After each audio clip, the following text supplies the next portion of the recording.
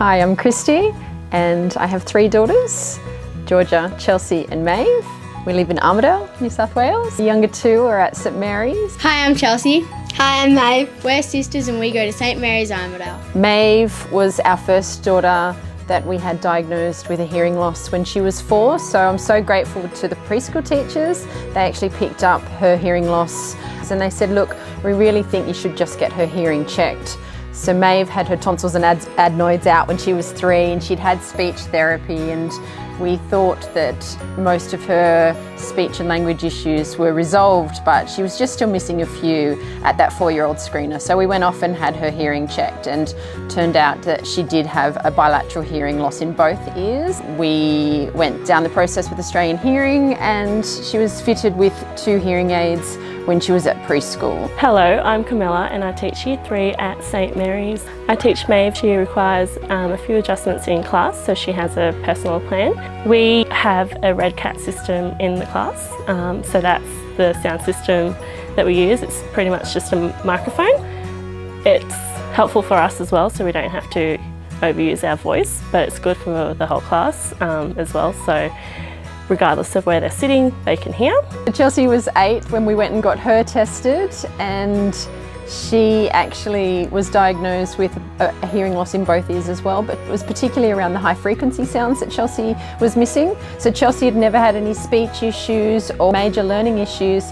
However, turns out she does have a hearing loss in both ears. So she was also fitted with hearing aids when she was 8. My name's Marcel Garrow. I'm a Year 6 teacher at St Mary's Armidale, and I've got Chelsea in my class. As most girls getting into the teenage years, and the boys as well, they start to become more socially aware, and they're very conscious of being singled out within the group and socially, so we have that, take that into account.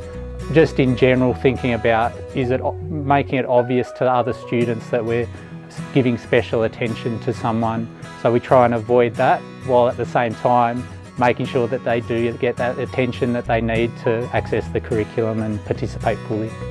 We do a thumb dial, and it's like the whole class does it as well, and it's like seeing how we're getting the message.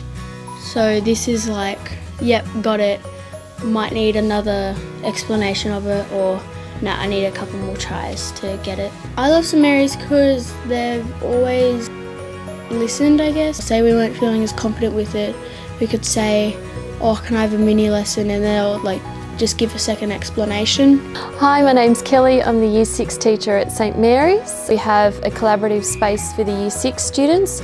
So Marcel and I work together with a large group of kids. We do use a lot of visual support for Chelsea and the other students in our room. We use the smart board to drive our instruction, so we give oral instruction as well as visual prompts. When I was in kindergarten, my friends were like really new to a person with not as well hearing. They would go, okay, can you hear me okay? Would you like to choose the game, because you might not understand or hear our game but we're going to play. And ever since then they've treated me like I don't have any hearing aids at all. So because Chelsea was 8 when she was diagnosed, she particularly struggled being different, feeling different, wearing aids. It really took her a long time to accept the fact that these aids are only going to help her with her learning.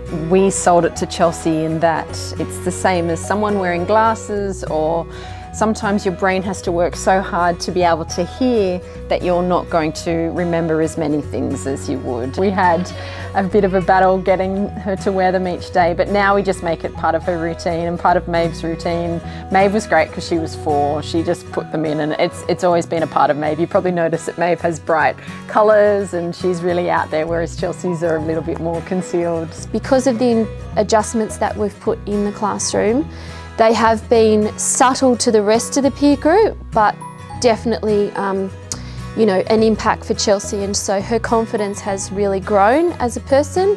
If you were to observe her in the classroom, you may at a distance not realise that she does have a disability, because she does so confidently move within the space and relate to her peers and seek instruction from teachers and just really get about her business of learning in the room. Maeve's a happy child. She socialises with all her friends. Her friends don't see that her hearing is a problem. It's just a part of her. It's what makes Maeve Maeve. I love the collaboration that we have between the parents and the school community and the specialist. The girls both have personalised plans, and Andrew and I have lots of input into those plans.